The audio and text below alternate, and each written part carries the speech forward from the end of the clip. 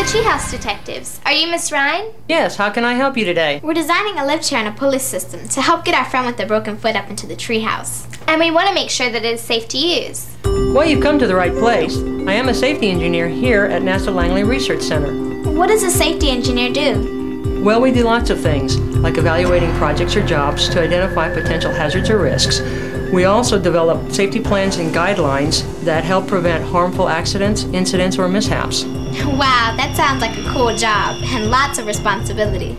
Yes, and we're doing more than developing rules. We're actually protecting people, property, and the environment. And we need to protect Jacob. What are some things that we should consider? How much will you be lifting? About 120 pounds. You'll need to know if there's a load limit on the ropes, pulleys, or anything else you will be using in the lifting process. We hadn't thought of that. How do you figure out the load limit? Most of the time it's printed on the packaging of a product. If not, look for the manufacturer and contact them directly.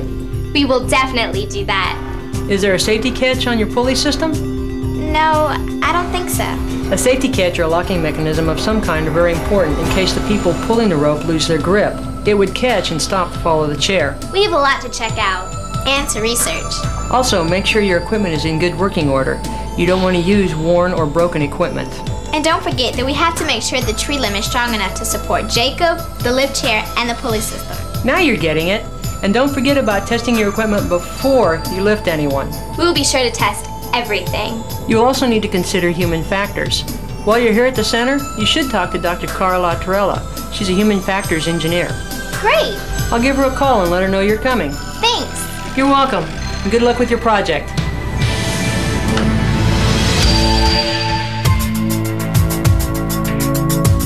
Oh, hi Catherine. Laura Ryan said you'd be stopping by. Have a seat. How may I help you? Our friend Jacob broke his foot, and we've designed a lift chair to help him to get into the treehouse. Miss Ryan gave us some good suggestions on how to make the chair safer, but she said that we should also consider the science of human factors. She said that you could help us with human factors. I sure can. Human factors is the design of things, spaces, and processes so they fit better with people in terms of how people are designed physically and how we process information. Why is it important?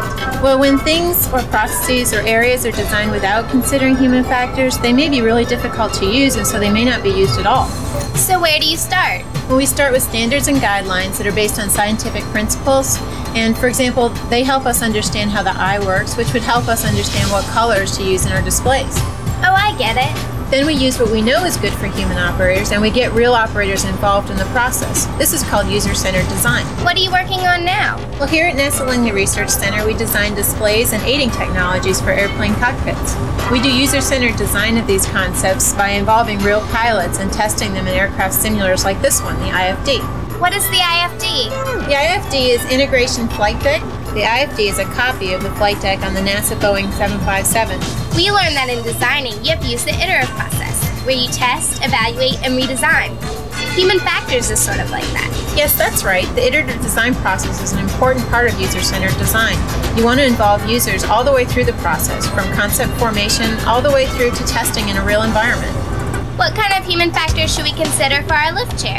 Well, first you need to define your user population. Will Jacob be the only one using the chair, or will other friends use it as well? We hadn't thought of other users. It would be nice to have for other people who might need to be lifted. Well, you need to consider your user's requirements, the design goals too. So they may be safety, comfort, usability. Anything else?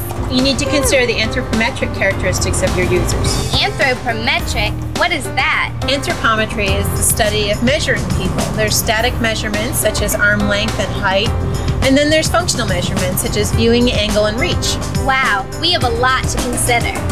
Thanks, Dr. La Torella. Oh, you're welcome. Let me know how your chair works out.